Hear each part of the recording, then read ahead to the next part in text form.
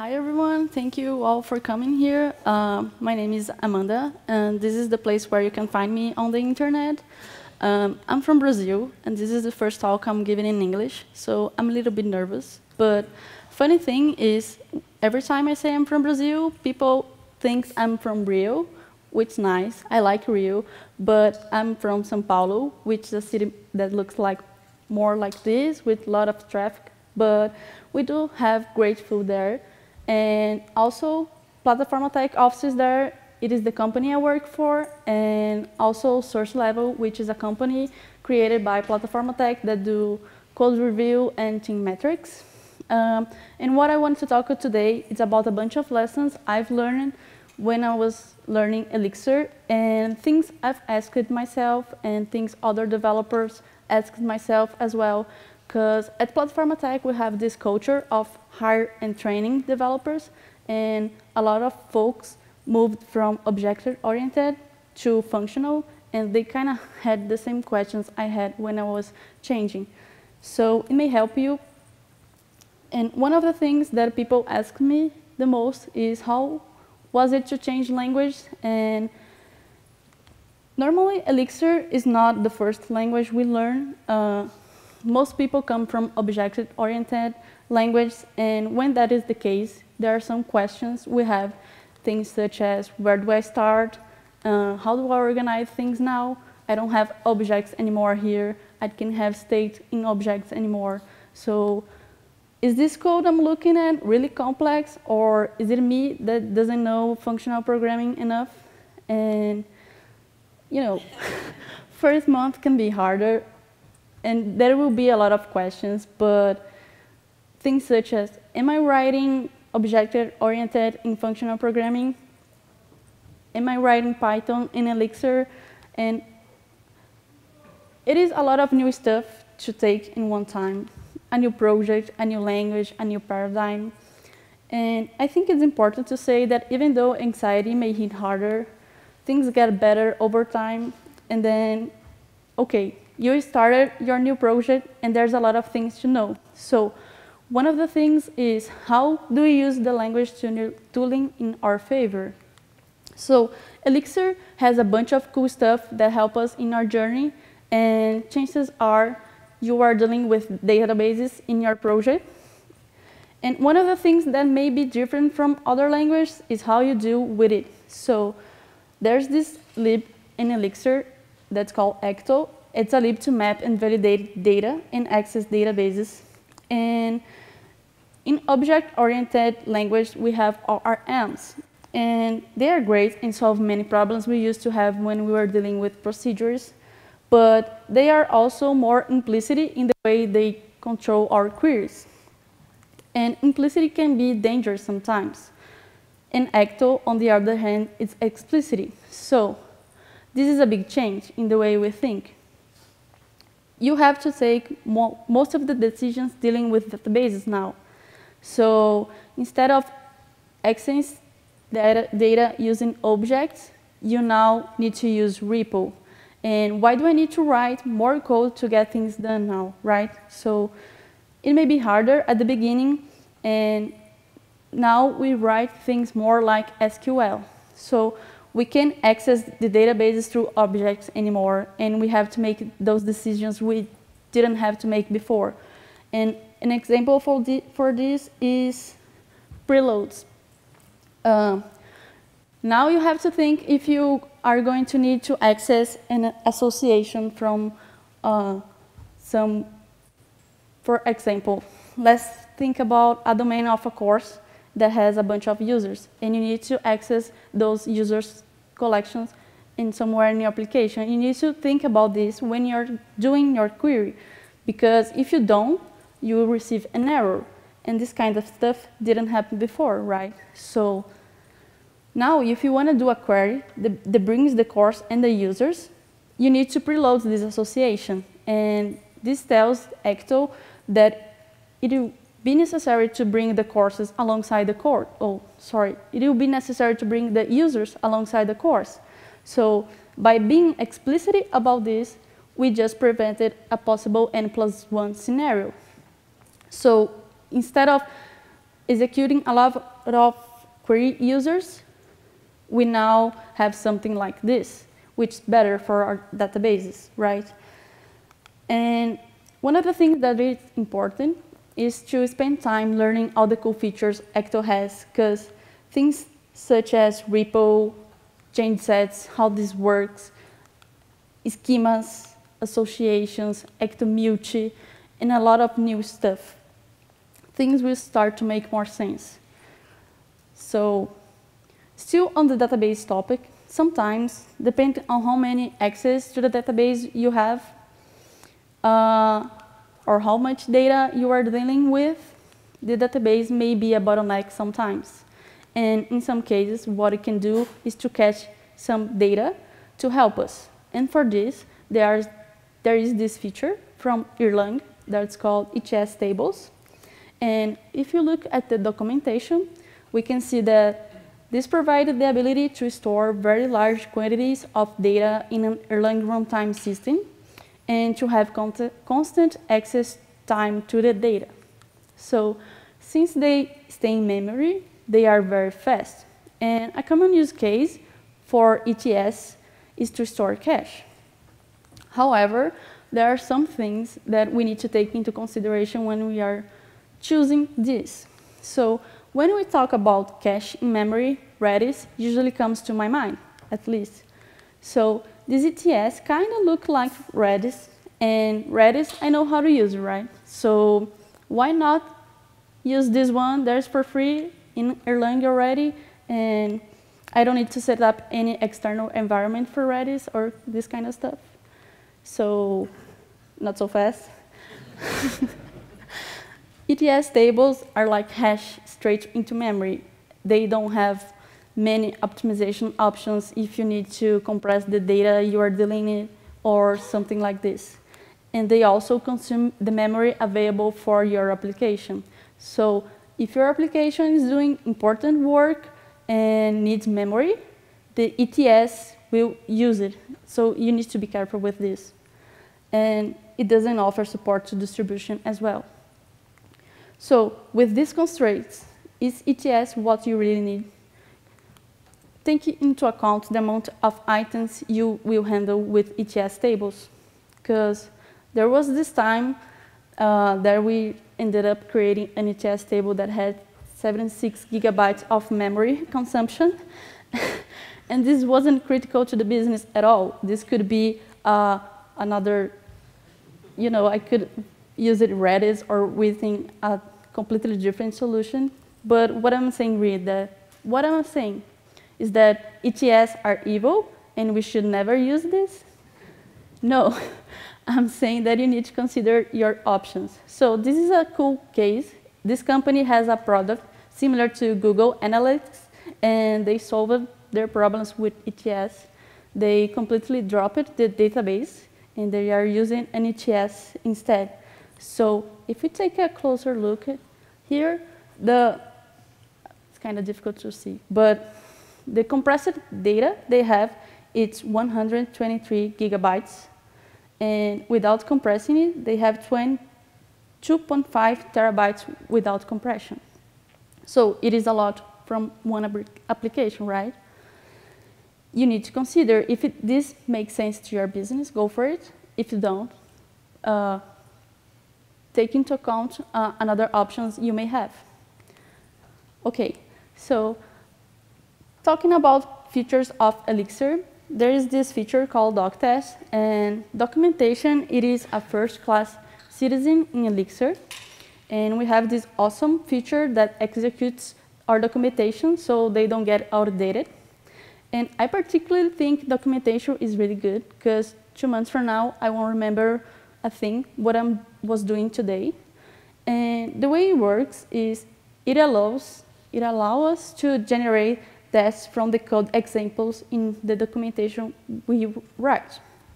So the way it works is by invoking the doctest macro from within our test case. And by doing so, when we run our test, this piece of code will be tested and the docs won't get outdated. But since we are talking about doc tests, can we use doc tests as our applications tests? No. The answer is you shouldn't, because it does not replace your application tests under any circumstance. Doc tests should not consume external resources, and there's no way to mock calls using doc tests. And it can make your API code difficult to use, your twist or your test suite, intermittent, and this kind of stuff. So your application is talking to the outside world. What now? A very common day-to-day case in our application is relying on APIs in libs. And we don't want our suite to access the outside world because this is bad for testing, can cause intermittent testing, long-running tests, and all this kind of stuff, right? So how do we do it? How do we mock or stub a request? So there are some libs that can help us with that, and I'll talk about 2 of them. The first one I'll talk about is bypass, and it is a lib that simulates an external server. It works to stub the layer closer to the request. So the idea is that you remove the external layer and start to call bypass instead. Instead of talk to the internet, you talk to bypass now. This way, you can keep your test protected. So how do we do it? Let's think about an example. Your application needs to fetch the Twitter data, and you have a module Twitter client that does that. Before the test, what you need to do is set up the server, and then in your test, you set up which scenarios you want to test. So it is a success call, a not found, a forbidden. How should our code behave with each scenario? And you need to tell bypass that. So in your code, you pass the server URL as a dependency instead of hitting the Twitter API. This way, you hit the bypass server instead. But then there comes the questioning. Oh, but are we going to pass the Twitter URL all the time in the code? Yeah, kind of. The idea is to leave the API as a dependency on your code. This way is more explicit what you are doing, and you can keep a default value and changing during the tests on. So when should we use bypass? The answer is code that needs to make an HTTP request to know how it will behave. So if the API is down, will your application stop working? If it is a success scenario, how will it handle it? If it's an error, and stuff like this. But then we start to think, okay, so will I need to repeat this bypass code every time I test something that uses the Twitter client? And the answer is no. We have this other lib that's called mocks, and it forces you to implement explicit contracts in your application. So let's imagine we have a timeline module that depends on the Twitter client module, and you need a contract that says how Twitter client behaves. And this is by design to make your dependencies clearer. So you don't need to stub all the Twitter client requests in the timeline test you're creating. You need to know how the Twitter client will behave. So what you will return when it is a success, and what if will return when it's go wrong. And you need to handle this response. So there is this post from Joseph Alin that can help you, and it's a little bit older, but it's a good one, and go read it. Okay, so how do we test process? Since we are talking about tests. The concurrency in Elixir is one of its strongest characteristics, and a lot of this happens through message exchange between processes. So there's this module called JServer, is one of the abstractions to control state and deal with process. And it's kind of mindset change about the way we deal with state in functional programming. This is a learning curve too. In object-oriented, we are used to have state in objects, and we don't have objects in functional programming. So functional programming doesn't eliminate state, we control it. So any application we write, we need to store state in somewhere, because it's the code we do changes, and we need to handle it. So functional paradigm helps you turn the state more explicit. It imposes you some ceremonies to change and manage the state. So let's use a counter as an example to keep it simple, and we'll have an increment and a fetch feature. So the callbacks would be something like this, and for this example, I'm using an ETS table. So I'm creating and updating a counter and doing a lookup. Cool, we wrote a JServer. How do I test it now? So I know, let's test. So there's this code on the callbacks from the JServer. I know how this works, I can control. Why not test the callbacks from JServer, right? So to test a JServer callback, it's not a good practice because we are testing implementation rather than behavior. And what does that mean? When we send a message to a process, it can be two things. In the JServer case, it can be a command, our JServer cast, and we don't wait for an answer. What the process does with it is his problem. Your implementation is a private detail, and that's why we don't test it. The only thing we can test is that the message was sent. The other thing a message can be, it's a query. In this case, we expect an answer, and what matters is that something came back, not what came back in this case. So the logic of what should be returned based on a message type should be unit tested. So you don't need to check the details from the callback, if the ETS table was created or not, this kind of stuff. What you can test is the API from your JServer, and not the implementation details. By doing so, if your logic changed for some reason, your API doesn't, and your test won't break, and they are not fragile anymore. So one of the things people ask me is, what are the most common problems with functional languages? Does functional resolve all of your problems? So everything I've learned in object-oriented program, I'm going to throw away in functional programming. How do I organize my code here?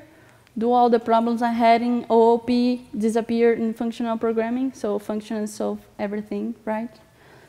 What about this context that Phoenix has? How do I use it? And chances are that the code will be less complex because it will be more explicit, but the problems still exist. So many of the problems we see in object-oriented we can see in functional programming as well. Things change, but we don't throw away our knowledge. So things like long functions, functions that are hard to test, simple changes need to be done in many places, feature env, context with too many lines, tight coupling, and all this kind of stuff we can see. So there's this awesome talk about Georgina on ElixirConf 2018.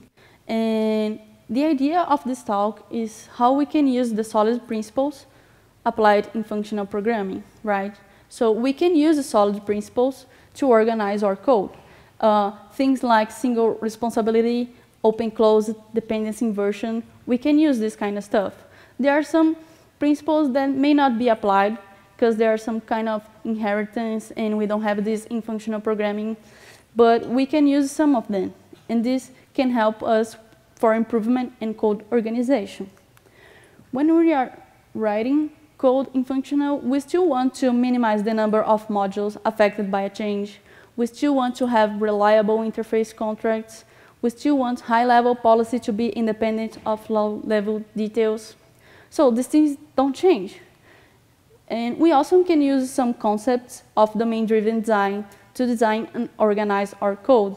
And there is already bugs using DDD in functional languages. So we are not alone. We can seek for help in some places. And since we are talking about domain-driven design and there's these context things, how can we organize our code? So from Phoenix 1.3, we no longer have modules and models. Sorry. Some questions can appear, such as how does it work? Where do I put my code now? And I don't have model anymore. I don't have objects. I have schemas, but I don't want to put the domain logic there. And what should be its responsibilities? So contexts are boundaries between your application modules. It is a module with functions to expose public interface of your application. Let's think about an example.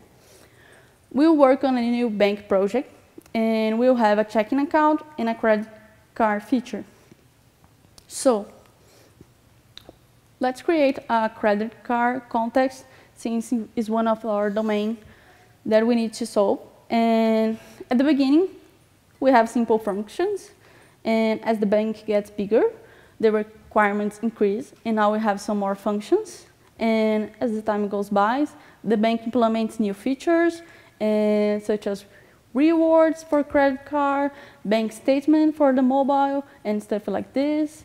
And all of a sudden, the context has more functions now. The need to interact with other schemas increase.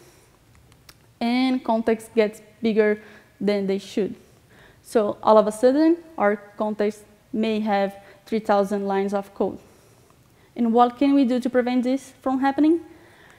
What we can do is to move orthogonal functionality out of the context. And by this, I mean, basically, you don't need to keep rewards in the credit card context just because they have an intersection at some point. You can move things out. You can create another context to be consumed by the credit card, right? So what you can also do is move queries closer to the schema. You move the queries fragments to the schema, but you still control everything from the context, and you would still have the repo at the context to control all the stuff. And this is not me saying to you to move the domain logic to the schema. I'm saying that by moving fragments closer to the schema, we can keep related information in one place, and we can remove minor details from the context and improves readability. Okay, so I think I was kind of fast, but I know it was a lot of content to talk, but I'll be around if you want to ask some questions, and thank you.